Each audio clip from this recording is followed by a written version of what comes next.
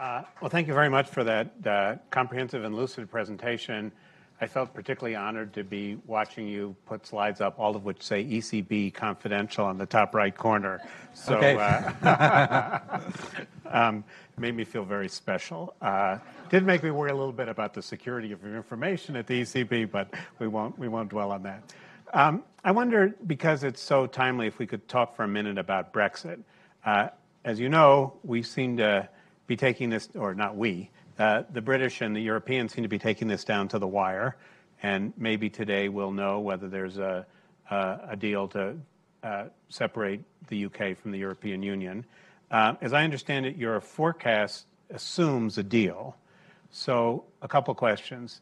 Is getting a deal going to make a difference to the European Union, to the Eurozone economy? Is there going to be some, everybody will feel better because there's a deal? Is it inconsequential? And I'm sure you've spent the last 3 years thinking about what happens if there is no deal. If we don't have a deal on October 31st, does that change your outlook at all? So I didn't mention it in the presentation, but throughout this year, we've been, the way we handled wait and see in March was we have this forecast and we have clear downside risk that is not in the forecast.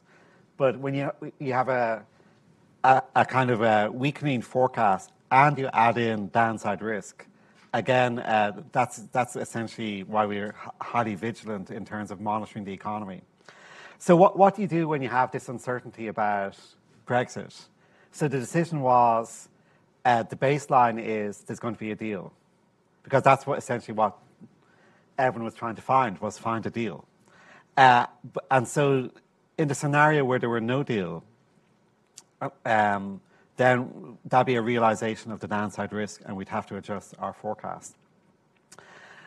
Let me emphasize, so the deal itself, of course, if there is a deal, there's no doubt about the ranking. A deal is better than no deal. That's a very deep insight, isn't it? So a deal is better than no deal. So in that sense, it'd be good to avoid the downside risk. But it'd be very important, and when I was governor of Central Bank of Ireland, I've always been, I made a lot of speeches about Brexit, is even a deal is inferior for economics to the UK never having entertained the option to leave the EU. A deal will still be quite disruptive in terms of the future labour market for the EU, where the mobility of people between UK and the EU 27 has, I think, been a very important part of the. If you know Europe, you know the amount of mobility for many people between the UK and the rest of the European economy. So I think that's for, typically when we talk about trade and so on, it's trade in goods, services. Unless it's perfect regulatory alignment, which is not part of, I think, the discussion, the kind of nature of services trade in Europe, which is extensive, will be fractured. So even so, the kind of outlook for everyone is that a deal is very welcome, but it's in no way diminishing the fact that a Europe where the UK is outside the EU is not the first best from the economic point of view.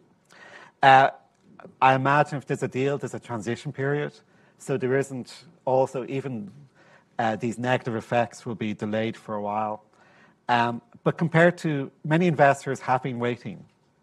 So now if there is a deal, the clarity for that will mean, compared to worse scenarios, the elimination of that uncertainty will lead to some good news, I'm sure, for the UK economy and your area. Let me emphasize, though, there is an asymmetry. The UK is, I think, about 14% of EU GDP. So even really bad outcomes for the UK, for the euro area, mechanically, it's negative, but it's not this, it doesn't pass through one for one. Shocks to the UK do not pass through one for one to the euro area, unless there was a kind of a contagion effect where there's some kind of a negativity in the UK financial system led to more risk aversion in the European financial system. But the mechanics of that, it's not super clear. That's super likely at the moment.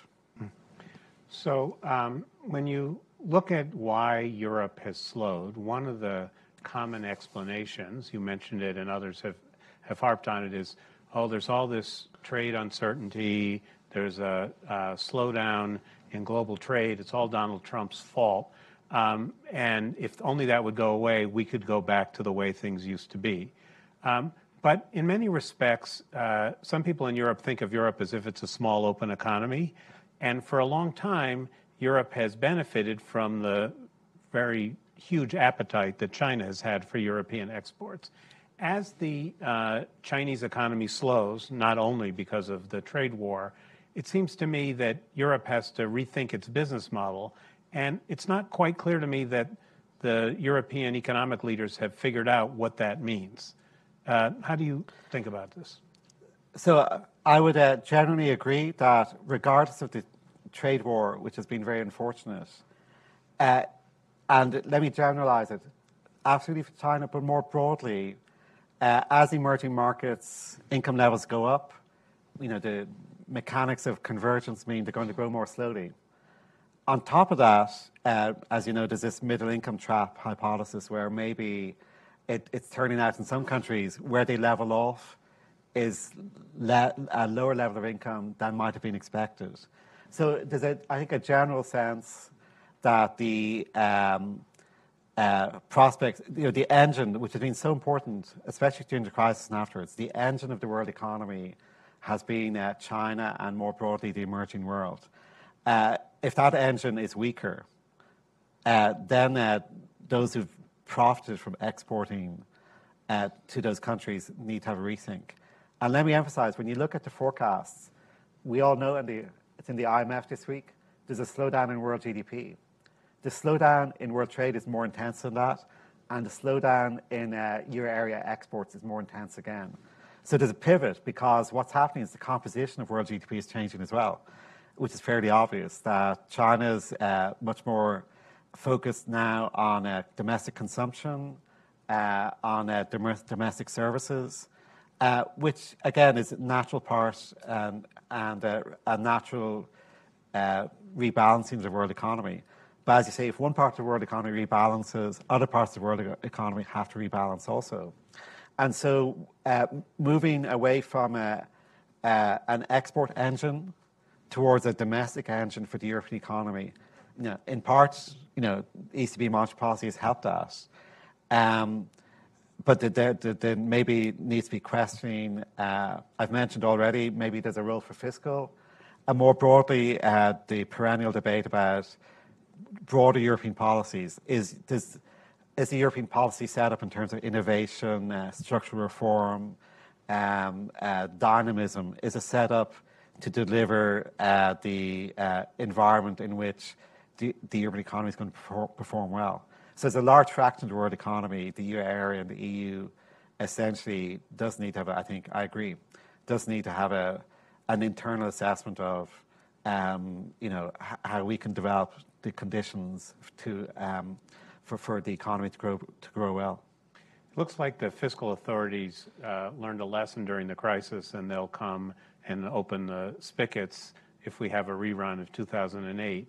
Mario Draghi's been quite forceful in his exit interviews, saying it would be nice to have a little more expansionary fiscal policy soon before we get to the crisis. Do you think there's a reasonable prospect that, looking across the Eurozone, that fiscal policy will loosen in time to make 2020 or 2021 stronger than they'd otherwise be? So I think this is a nuanced debate, and this is why it's very important to think about that debate in different ways.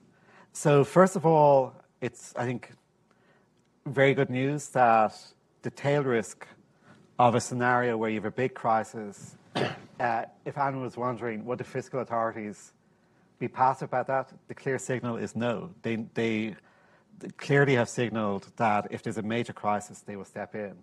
And given that the fiscal balance sheets of, some of the major countries have improved quite a bit, that's credible. It's credible, having accumulated all of this fiscal space, that kind of reserve intervention power is there. Now the debate is also, which is maybe something that maybe takes a while for that debate to fully develop, which is historically for cyclical downturns, you might say monetary policy can do the job. Because fiscal authority might say, well, if I try and do fiscal expansion, I might get it wrong, because by the time I've done the expansion, maybe the economy's recovered. The multiplier might be negated because the central bank hikes rates because they see inflation. And so basically, I think now the accumulating evidence is where we are now is the inflationary pressures. I don't think they're zero, but they're sufficiently moderate that I think if there were fiscal expansion in these current conditions, the multiplier would be quite big. And so then the question is, this goes back to finance ministers thinking about fiscal policy as a macro tool. And, for academics or, economists, you might say, well, okay, let's flip a switch. Let's flip the switch and say, well, we're now in that world. But given political systems, political cultures, the process by which that analysis becomes normalized and sufficiently widespread that it enters the decision-making, fiscal decision-making. Now, in these weeks, budgets have been set for 2020.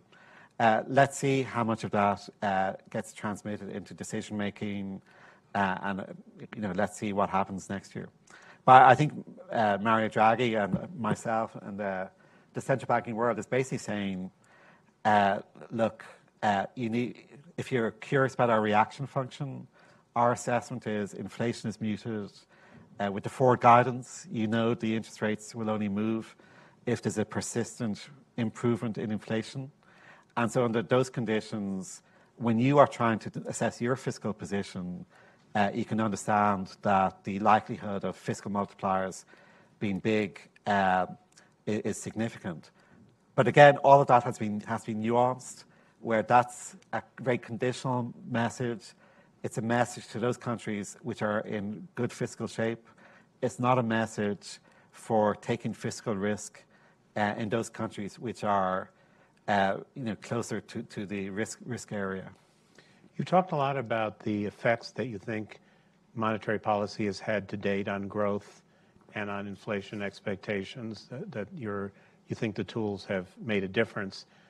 Are you confident that you have the tools to meet your inflation target in the medium term without some big changes in fiscal policy or something else? So let me emphasize, and we always try to be crystal clear about this, is our mandate is unconditional. It doesn't say in the treaty only if fiscal policy does its job. It's unconditional. So our attitude is we will. Let me say 2 points. One is we will continue to review both all of the instruments we do use and also instruments we haven't used to see what else might be helpful. Let me emphasize is we have a medium-term perspective. So it's not the case we feel that we need to kind of pull out every possible instrument in order to get inflation back towards 2 super quickly. We're prepared to be patient, but it's important that the momentum is there. It cannot be the case that we allow a lock-in of inflation expectations at too low a level. We have to demonstrate that even if in this world it takes longer than normal, we have to make sure the momentum is there.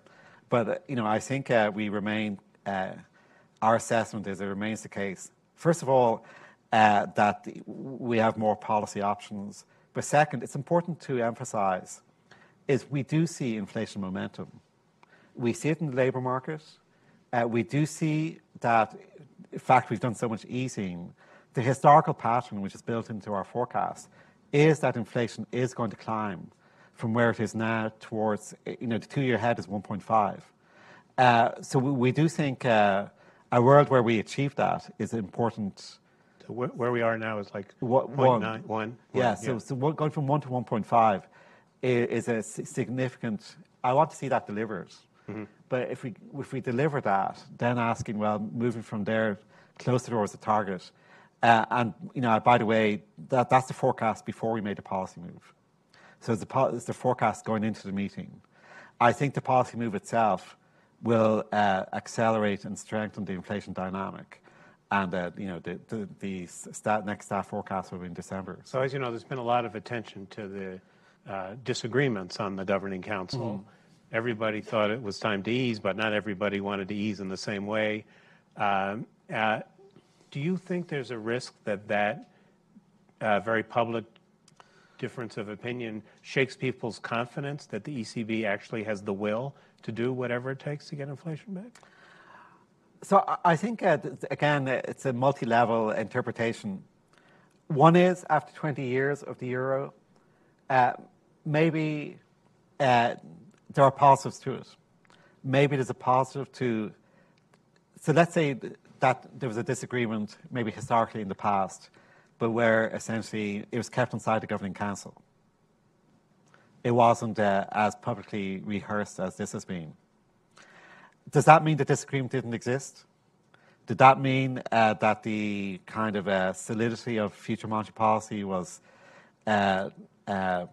more secure? So one issue is disagreement. A second issue is open disagreement.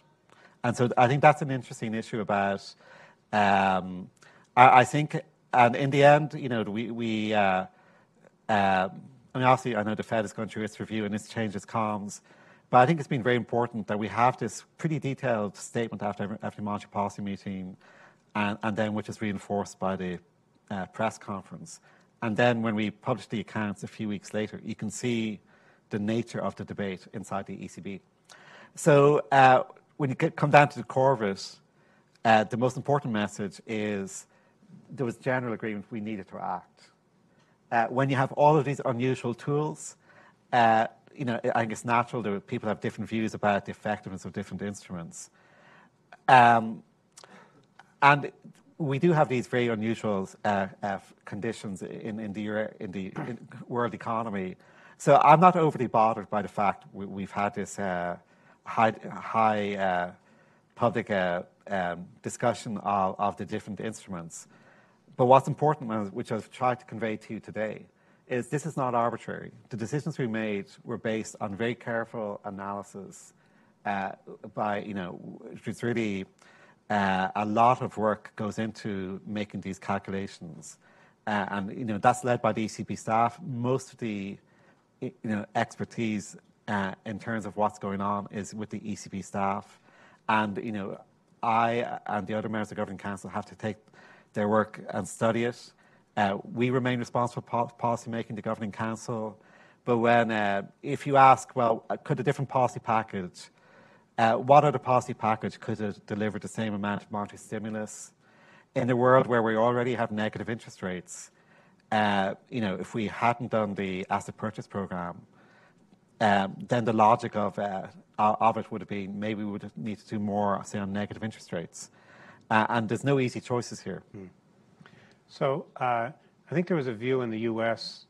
not so long ago that, well, rates will be going up soon, and we'll avoid any kind of financial instability that's caused by very accommodative monetary policy and low equilibrium rates of interest.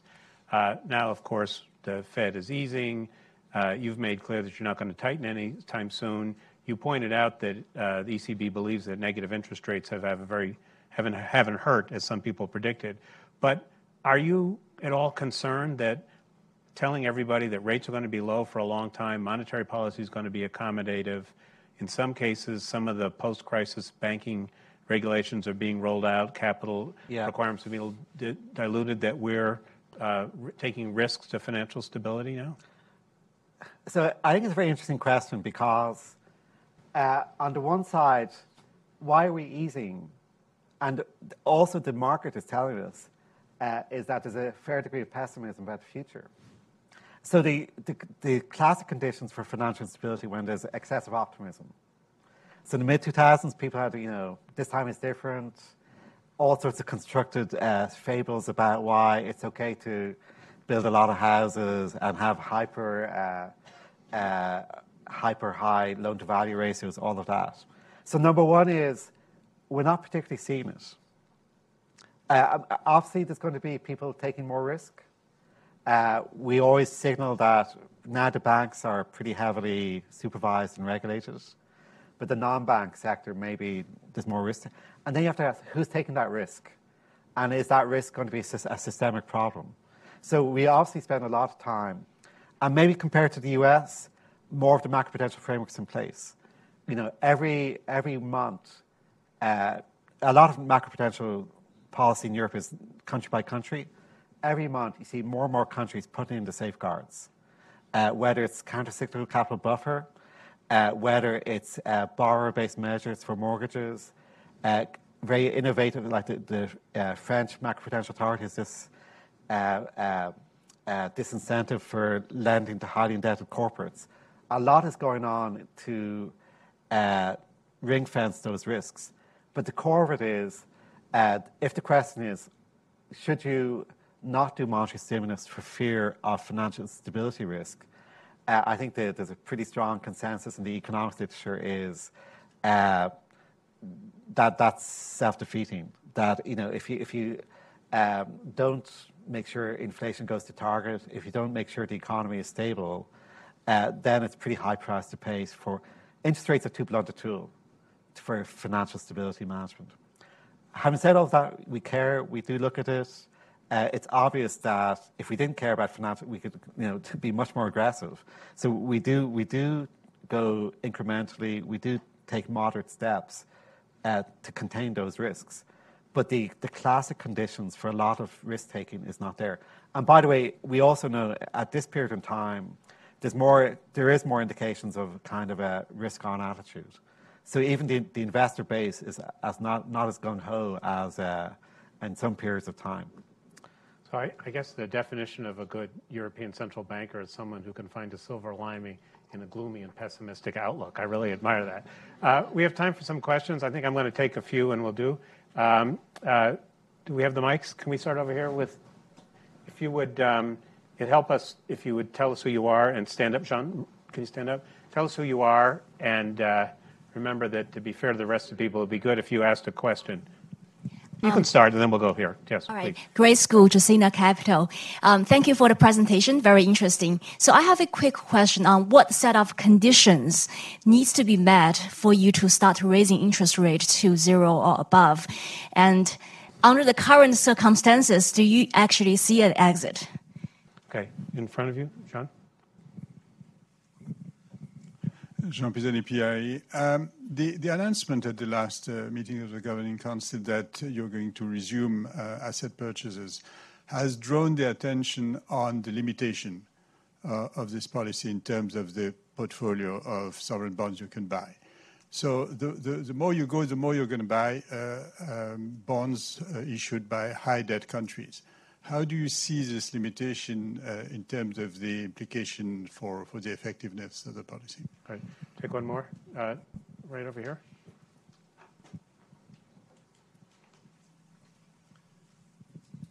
Hi, Carl Gollin. Historically, under the Bretton Woods Agreement, the dollar was supposed to be redeemable internationally for gold. Of course, that was abandoned. Is there any potential in the future for a geopolitically neutral kind of Bretton Woods where every country's monetary unit would be redeemable in gold that would actually circulate as money to create stability for everyone? Thank you. Why don't you start with Jean's question about, are you pushing up against the limits of how much you can buy of any one country's bonds, and is that a constraint? So our assessment is this did not particularly come up in September because the calculation is this is not an issue for an extended period of time. So within the current limits, we think we can go for quite a long time and buy and respect the principles we've always respected in terms of the mix of what we buy. So, I mean, I'm not disagreeing, you know, at some point. This goes back to the state contingent forward guidance. In the scenario we're in a situation when this extended period of time concludes and we still have a problem, then we have a kind of have to make a new calculation. And it's clear in the pursuit of our mandate, what we do has to be proportionate to the challenge we face. If we're in a situation when we hit those limits and we're still below target, then we have to look at it. But there's no particular reason to take that on today. I mean, of course, everyone wants to do everything immediately, but I think it's proportionate to say there's a value to these limits. There's a value to the current limits. They were put in place for good reasons. And if we hit a conflict where the limits conflict with delivery of the inflation target, then we have to see what we do. Well, at the current pace of APP, are we talking years away from the limits or months? Or yeah, so I mean,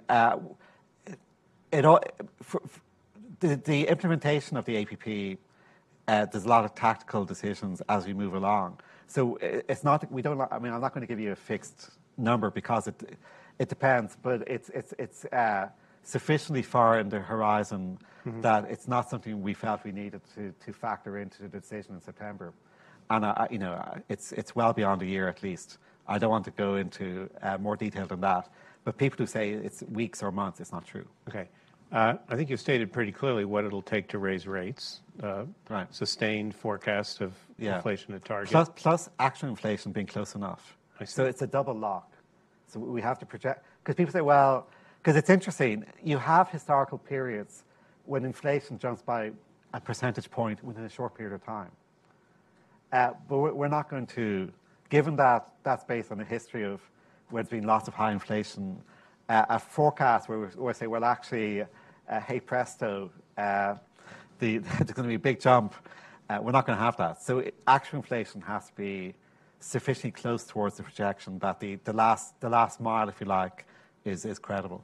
I'm going to change the gentleman's last question a bit. So one of the ways that monetary policy works is by moving exchange rates. Obviously, the euro exchange rate will move more if other central banks are not easing at the same time. Do you have any concern that if we have this global easing, that your effectiveness of your policy will be limited by the inability to depreciate the euro? We don't overly focus on the exchange rate channel. So let me emphasize, I mean, it's hyper visible in 2014. So after the whatever it takes in 2012, there's been a significant appreciation of the euro. So if you like, when you're in a situation in 2014 when actually you could say, actually, we think the euro is overvalued. The fact in 2014, early 2015, there was a big depreciation of the euro. So to some people say, well, so QE worked through a big depreciation. But that was a very particular circumstance. In recent times, the euro has been basically flat. As we've already discussed, it's not the case we think that the way for the European economy to recover is through kind of a massive drive in exporting. So, I mean, we're focused on the domestic channels. It's not the exchange rate channel.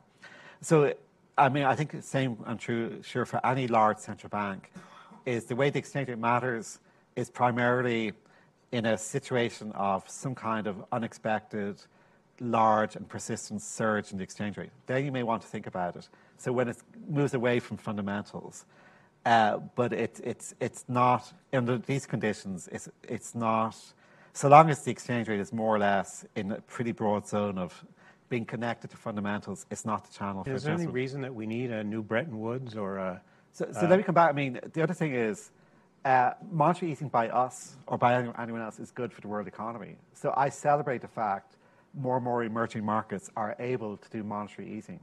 So we see around the world, because now they have more domestic currency financial systems, they're able to, when they have a slowdown, they're able to do easing. And the usual message is easing has positive spillovers.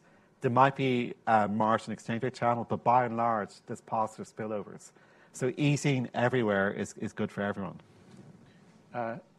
Peter Doyle here. Peter, can you stand up so the mic can find you? Peter Doyle, two questions, if I may.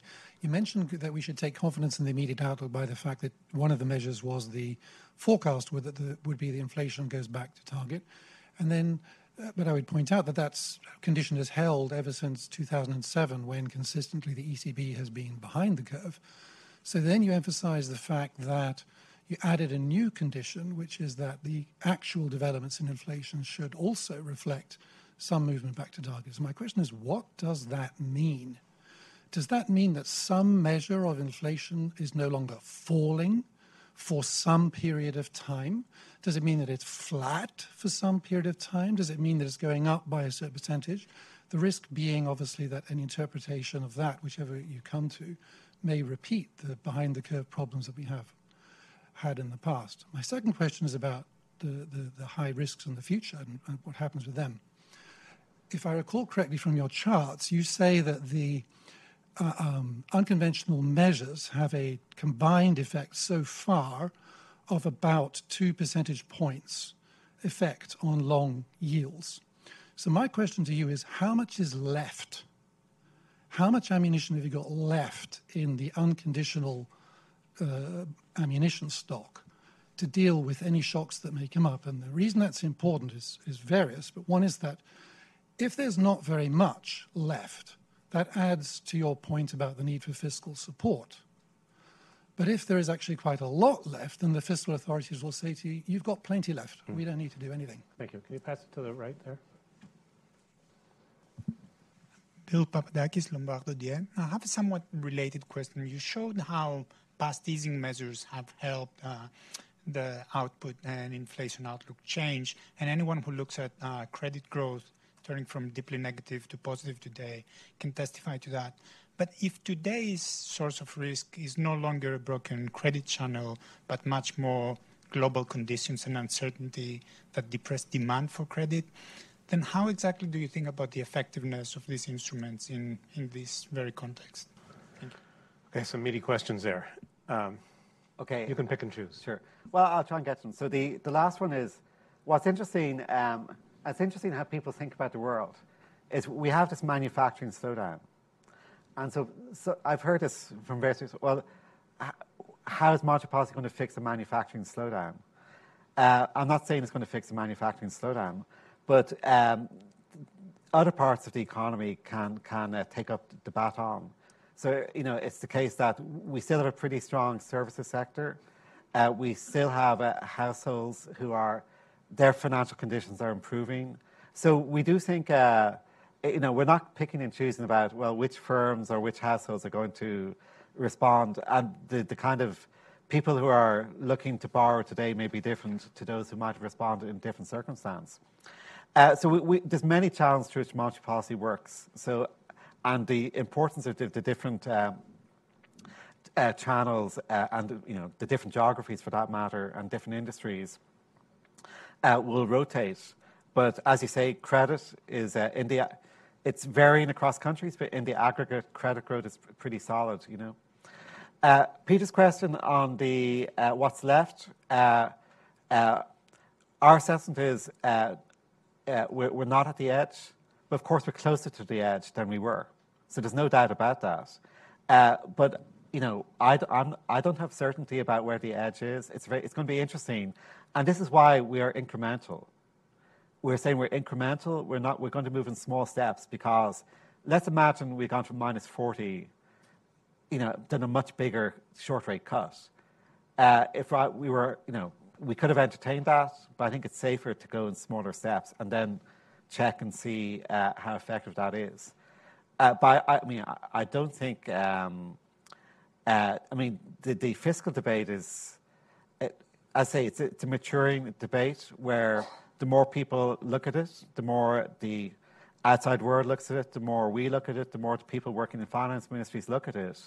It's fairly striking that now that so much fiscal capital has been accumulated, after a lot of years of austerity, the doubts about whether fiscal expansion can be counterproductive by raising risk premia for important countries in Europe now, there can be no doubt they would not see a rise in risk premia if there was a moderate fiscal expansion. They can be confident there wouldn't be an offsetting rise in monetary policy rates. So, the accumulating evidence of the power of fiscal policy is pretty strong. But we're not getting into games of we have to be straightforward. We call it as we see it.